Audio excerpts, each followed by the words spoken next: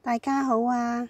我哋今日呢又煲栗子湯啦，都係咁樣燒滾一煲水，跟住放啲栗子落去。咁今次呢，我會放完栗子之後再煲佢1分鐘，焗2分鐘，又試下得唔得？上次我煲栗子湯嘅時候呢，有個網友就分享咗一個去皮嘅方法，咁我就今日試一試，睇下得唔得？咁我隔籬呢，就已經準備咗一盆冰水噶啦，依家我將啲栗子潷過去，浸下佢。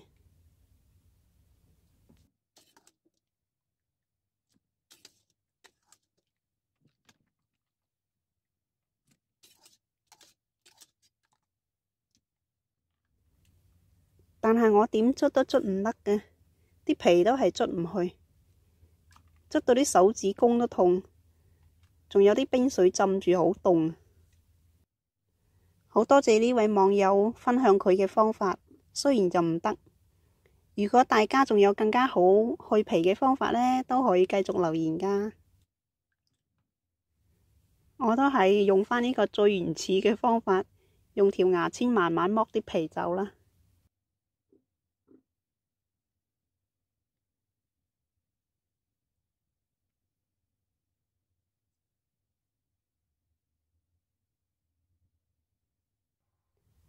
同樣去完皮之後，都係將壞嘅地方批走佢啦。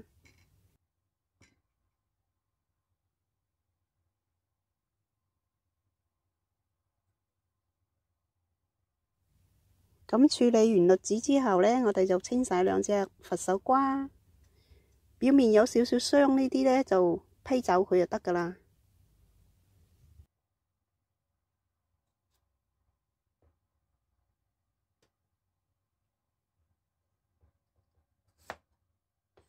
將佛手瓜個底同丁切走少少，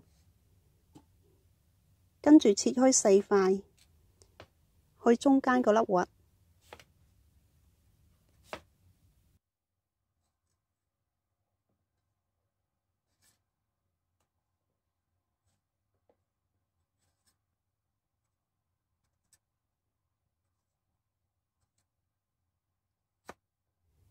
跟住斜刀將1塊切開2塊，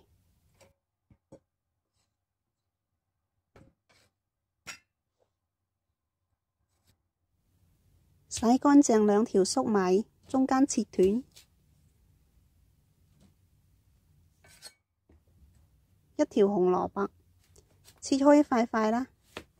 我習慣咗咁樣切角㗎，其實你可以鍾意嘅話，中間嗰度切開，跟住斬開一橛橛都得㗎。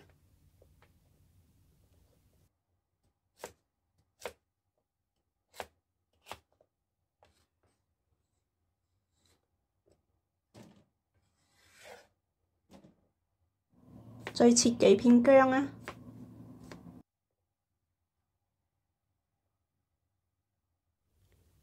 咁呢兜湯料呢，我琴晚已經浸定咗㗎啦。有2隻無花果啦，有50克嘅腰果，仲有啲紅蓮同埋時實，都係各30克。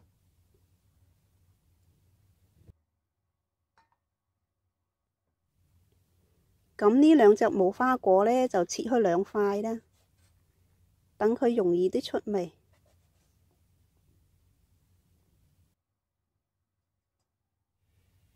個煲度嘅水有2.5公升，將所有呢啲湯料倒晒落去。咁水滾之後呢，我哋都係煲2個鐘。